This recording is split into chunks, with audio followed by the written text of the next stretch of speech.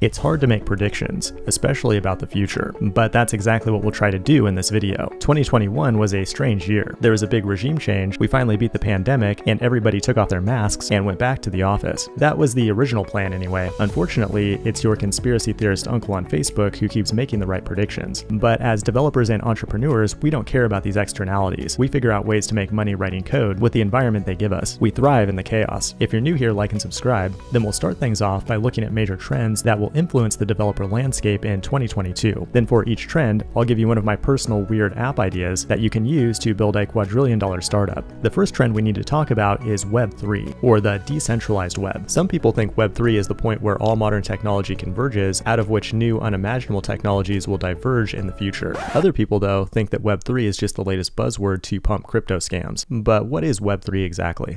A completely decentralized version of our current internet with no firewalls, no tolls, no government regulation. You want to build a new internet. Yeah.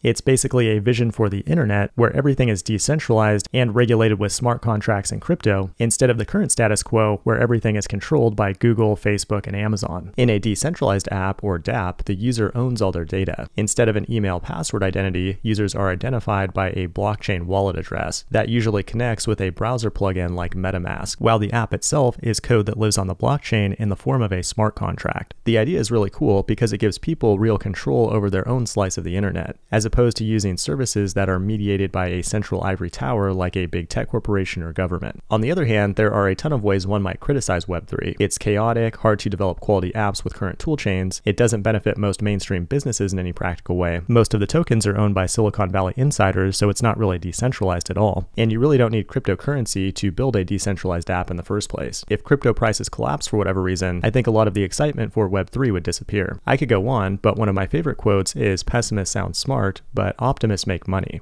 Building a decentralized internet is not an easy thing to do. There's a huge opportunity for developers who are willing to tackle the problems in this space. A big part of success is timing. Facebook, Google, and Amazon were all in the right place at the right time to capitalize on Web 1.0 and 2.0. I think you should be skeptical about Web 3, but if it does go mainstream, you'll be very glad you got in early. A full Web 3 tutorial is on the way, so make sure you're subscribed to my channel. Now here's my Web 3 startup idea. It's pretty obvious that the corporate media is dying. Not many people in the key demo actually trust or watch the mainstream media, but they can continue to force feed us this content by making it artificially rank high on platforms like Twitter and YouTube, and even by removing things like the dislike button to limit our ability to point out bad content. What I think would be awesome is an entirely decentralized news network where journalists could upload video, articles, and other reporting and be compensated based on its reach. It would incentivize good journalism and eliminate the possibility of a top-down propaganda machine. Journalists win, consumers win, the only one who gets fucked is the establishment. And now a word from our sponsors. Hi, my name's Jeff, and I'm a 10x developer, and you can be one too if you start every day with a hearty breakfast from McDonald's, like the Sausage Egg McMuffin Value Meal, available for a limited time for under $14. Remember guys, real developers eat at McDonald's.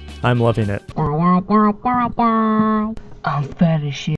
And that brings us to our next trend, the Metaverse. You likely saw Mark Zuckerberg's ultra cringe-jamming inspiring vision about the Metaverse. I pulled the channel and the majority of you thought the vision was dumb. I totally agree with that because I would never want to be involved in any kind of Metaverse run by Facebook, a company with a terrible track record of abusing our data and violating our privacy. That being said, Facebook is not the only company building a Metaverse. They're just trying to hijack the name. The general concept is to build an internet-based platform that has multiple access points like your phone, VR, and AR. Then you have a single profile that you can use to interact with different businesses and apps within that platform and communicate with other users in a virtual environment like you would in VR chat or an old school app like Second Life. The concept is actually really cool, but I don't think the VR aspect of it will ever go super mainstream. VR's been around for a long time now and the technology is really good, but most people just don't like using it. We already know we're addicted to social media and video games. The idea of strapping on a headset to further detach from the real world just doesn't seem like something that humans will do. That being said, metaverses are being built, and there will be opportunities there for developers. If you want to get into it, learning something like Unity or Unreal Engine would be a good place to start, or 3D modeling software like Blender. Here's my startup idea.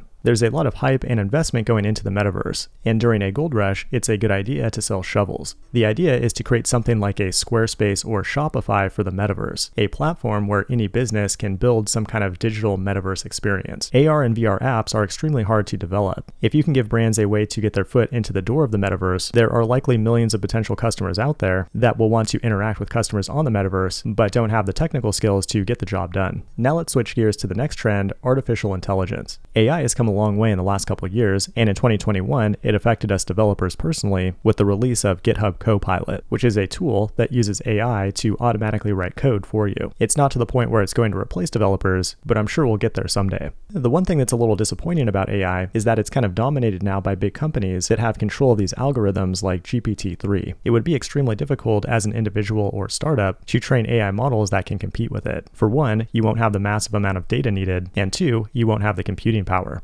Point 2 will become especially true if quantum computers ever become useful. If a quantum computer can train an AI model, then it's pretty much game over. That being said, it's still a good idea to learn data science, because it's still very difficult to process and analyze huge amounts of data, and that means there's a lot of high-paying jobs out there for that role. Here's my startup idea. If you can't beat them, join them. Microsoft has exclusive access to GPT-3, but there's still a public API where you can use GPT-3 to build a product. A lot of people like to interact with psychics, but that business model doesn't scale very well because you need to meet with each client individually. What you could do is use GPT-3 to create an AI-driven psychic hotline where customers could interact with lost loved ones, and GPT-3 would automatically generate responses that come from the other side. Now I want to take a minute to talk about something a little more boring. Databases. A trend that I've noticed is that relational SQL databases are back in vogue. SQL has always been the most widely adopted type of database, but now it's a cool technology to use again. We're also seeing AI being implemented into databases like MindsDB to make machine learning workflows much easier. In addition, you have tools like PlanetScale and Supabase who are making relational databases much easier to work with. At the same time, you have NoSQL databases like MongoDB becoming more and more powerful, which can now be deployed in a serverless way and supports full-text search. Then you have Redis becoming a multi-model database to support graph, time series, and full-text search features. Then you have Firestore from Firebase, which really didn't change in 2021, but I'm going to keep my fingers crossed for some new features in 2022. If not, these serverless SQL platforms are looking very appealing. Here's my startup idea. Databases are boring, but boring ideas are also ideas that can make money. If you identify a trend in the industry that's going to require a lot of specialized developers, consider building a job board. It's a really easy app to make, and if you market it well, it can make a ton of money, like over 7 figures. You just need to find a specialized segment of the market, then build up a big email list. The next big trend I want to talk about is JavaScript. Always bet on JavaScript. If you learn JavaScript, you'll never go hungry. Last year, I predicted that we're mostly done seeing changes to the big frameworks of React, Angular, and Vue, and that prediction has held true. The core frameworks are pretty much the same. React concurrent mode is still experimental, just as it was last year, while Angular and Vue remain solid and stable. All the exciting stuff is happening with the meta frameworks. Next.js is the leader in this space, and its parent company Vercel is now a multi-billion-dollar company. What we've done over the last 20 years is come full circle. Originally we had server-rendered applications, then we went to client-rendered applications, and now we have things like Next.js, which provide the best of both worlds. Nuxt version 3 in the Vue ecosystem looks absolutely incredible, but it's not feature complete at the time of this video. We also have React server components around the corner, and that's led to new frameworks like Hydrogen from Shopify. There's also Remix that we looked at in a previous video, but the most interesting development in my opinion is the fact that Rich Harris, the creator of Svelte, was hired by Vercel to work on Svelte full-time. Everybody knows that Svelte is the greatest UI framework ever created, but it came a little too late in the game, and never had the financial backing of a big company. That's about to change, which makes me feel very optimistic about the future of Svelte Kit, a framework for server-side rendering. In addition to meta frameworks, you'll also want to keep your eye on meta frameworks. One example is Blitz.js, which is built on top of Next, and makes it much easier to build a database-driven application. Another really cool JavaScript tool worth mentioning is Astro, which allows you to build a website using one or multiple frameworks at the same time without sending any JavaScript down to the client. Build tools for front-end developers also improved a ton in 2021. The best example is Vite, which provides a far simpler developer experience compared to to something like Webpack. It's much faster and way easier to work with. Here's one way that you as an independent developer can make money around meta frameworks. You might be familiar with sites like ThemeForest that sell premium WordPress templates, many of which are based on React, Vue, and Angular. However, if you're building a server-rendered application with a meta framework, these themes aren't very useful. I think there's an opportunity here to create custom server-rendered templates that can help other developers get things done faster. Like Next already has an e-commerce template,